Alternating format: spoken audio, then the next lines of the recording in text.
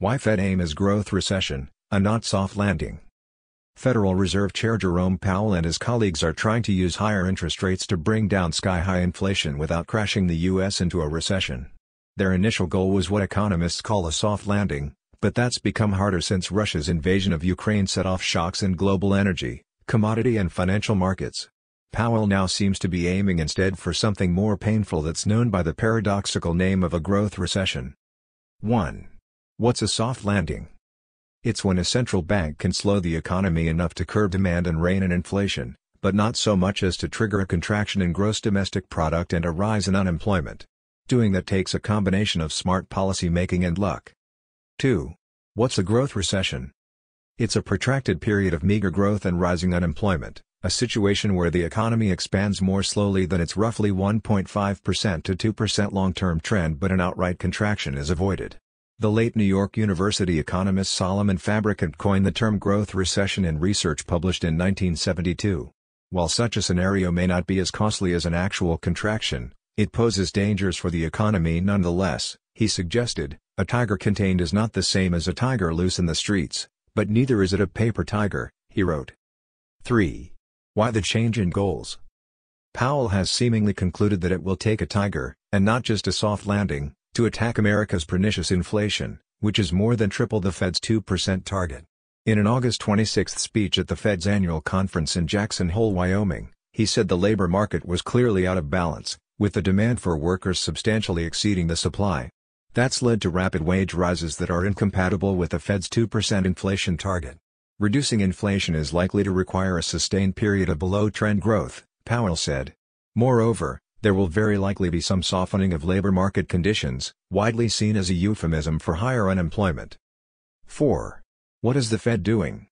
It started raising interest rates in March, and by the start of September had increased the ceiling of the rate it uses to manage the economy from 0.25% to 2.5%, including two unusual increases of 75 basis points each.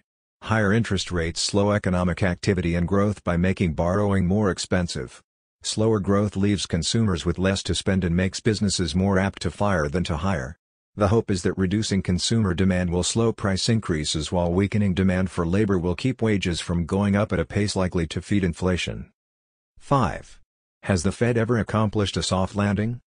Arguably once, in 1994 to 1995. Under then-Chair Alan Greenspan, the central bank doubled interest rates to 6% and succeeded in slowing economic growth without killing it off. The tighter credit did have adverse consequences, though. It led to huge losses for bond market investors and contributed to the 1994 bankruptcy of Orange County, California. Mexico was also compelled to seek a bailout from the U.S. and the International Monetary Fund. 6. Has every other attempt been a failure? Not quite. Alan Blinder, who was Fed vice chair for the 1994-95 soft landing, says the central bank has achieved some other pretty soft landings during the past half-century. One came in 2001, when Fed rate increases that began 2 years earlier brought about an exceedingly mild, 8-month downturn, what Blinder calls a recessionette. Powell has suggested he thought that the Fed was on course for a soft landing in 2020, when the U.S. economy looked set to extend a record-long expansion after a series of rate moves. But then economic activity came to a halt due to the pandemic. 7. What are the Fed's chances of avoiding recession? Critics argue that the Fed waited too long to address price pressures that began mounting in 2021 by insisting for months that those inflationary forces would prove to be transitory. Now that the Fed is playing catch-up, it's raising interest rates faster than at any time since the early 1980s, slowing the economy down enough to push up joblessness without tipping the economy into recession will take some luck. A weak economy that's barely growing is much more likely to be knocked off course by an unexpected shock, like a renewed run-up in oil prices. 8. Why was the Fed slow off the mark?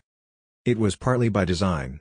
After years of falling short of its 2% inflation target, the Fed adopted a new monetary regime in August 2020 under which it forswore taking preemptive action against inflation. Instead, it promised not to lift rates from near zero until inflation had hit 2%, and was poised to exceed that level moderately for some time, and the economy had returned to full employment. At a Senate Banking Committee hearing in March, Alabama Republican Richard Shelby and Nevada Democrat Catherine Cortez Masto pushed him to agree the Fed had flubbed it by not being quicker to tackle rising prices. In a rare admission for a Fed chair, Powell said that hindsight says we should have moved earlier. The reference shelf. A Bloomberg quick take explainer on why measuring inflation is such tricky business and one on the Fed unwinding its balance sheet.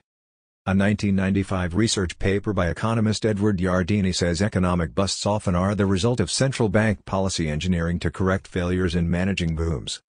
Former Fed Chairman Alan Greenspan recounts his 2000 soft landing miss in his book, Age of Turbulence.